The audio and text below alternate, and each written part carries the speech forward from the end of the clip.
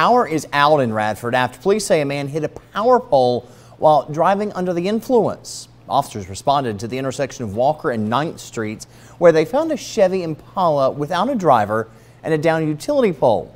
Police say the driver was speeding when he lost control and hit the pole, flipping his car 3 times. Officers arrested 18-year-old Maurice Toney. He's being held at the New River Valley Jail.